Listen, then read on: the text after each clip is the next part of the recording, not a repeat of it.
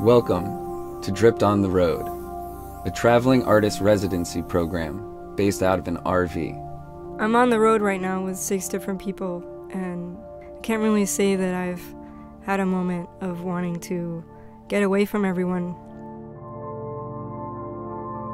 There's a certain level of comfort, I think, and discomfort.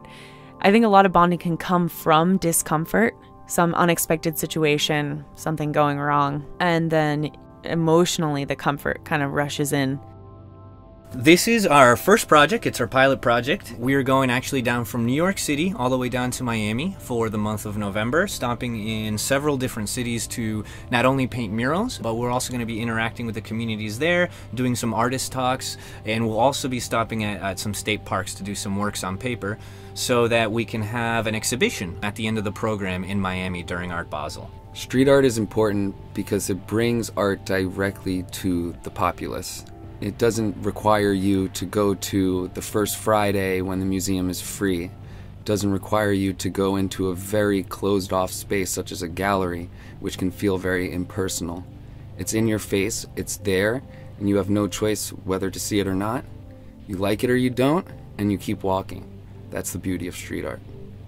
I think loneliness is something all artists have to learn to deal with, since for most of us, making art requires a certain amount of solitude in order to get things done. And for most of us, getting things done is what makes us feel good. So without that solitude, it's pretty difficult to be the kind of artist you want to be. I found myself becoming extremely vulnerable on this trip, and I think I saw that happening to everybody. But this trip and this experience and the proximity to people and continuous new experience has forced a vulnerability upon everyone, and in a really positive way that has caused them to open and bond and make better artwork, form relationships that influence the artwork. I think it's like really one of the themes of the trip, and I think that the lesson is that people should not be embarrassed ever to be as vulnerable as possible, because vulnerability is essentially honesty, and I think positive things come from that.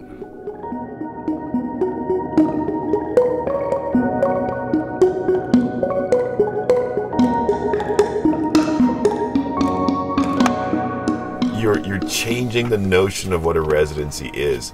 I love the idea that every single thing, every single moment, every single song is feeding you. So what's in front of you are decisions. I think this journey is going to show you that there are things that you might have drawn lines in between or ways of thinking.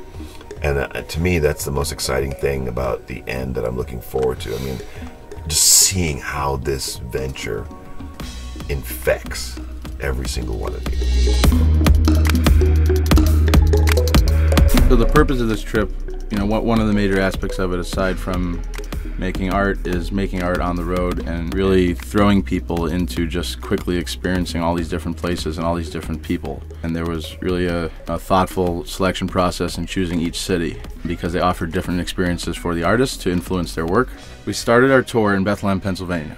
I have history here as being a student at Lehigh University, but beyond that, Bethlehem and the Lehigh Valley are a really interesting arts community. It's smaller, there's a feeling of a communal engagement here, and they really care about their history. I think it was a cool first place to start because it's still a big exposure to the arts, but it's getting away from our comfort zone, which is a huge part of this trip.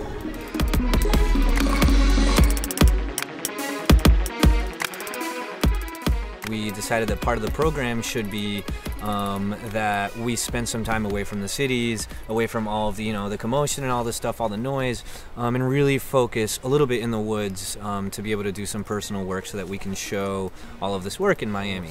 Doing this kind of stuff out here in the woods where you don't have any distractions, it's really personal work. You get to speak with all of the artists and kind of vibe off each other and really create some unique work.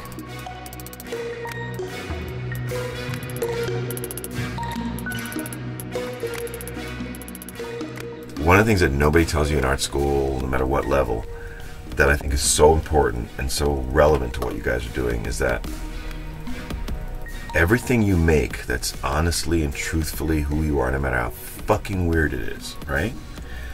Beyond the skill, beyond how you use the material, beyond its transformative power for you, everything every artist makes, the most important thing about that is that it's permission for other artists coming up.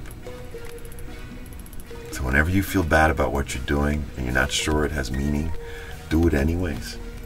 Because I promise you, there's somebody being just born, just conceived, who's coming along, has never seen a fucking drawing like Grace's, and they're gonna walk in somewhere or find it somewhere, and they're gonna go, are you fucking kidding me? I can do this? And there's no shrink in the world that you can pay enough money to make that person feel good until they see that drawing. Yo-ho!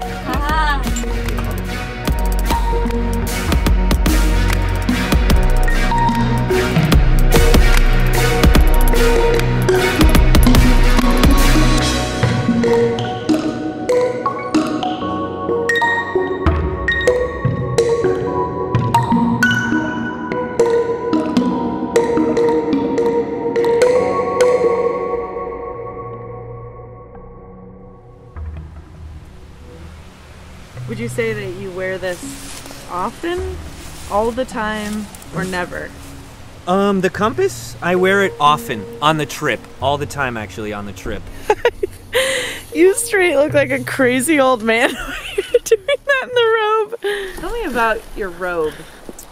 Well, this robe I got in Virginia for $19.92, which I think is the strangest price I've ever paid for anything. But it was more than worth its value. It makes me feel nice. It just enhances my captain vibe on the trip, which has been huge in motivating people. So I'm just happy to be here and be wearing it.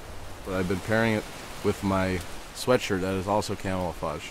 And when I wear both of them, nobody knows where I am. And it's given me some solitude. So that's been nice. Yeah, you know, you get what you pay for. So, I'll see you babies later.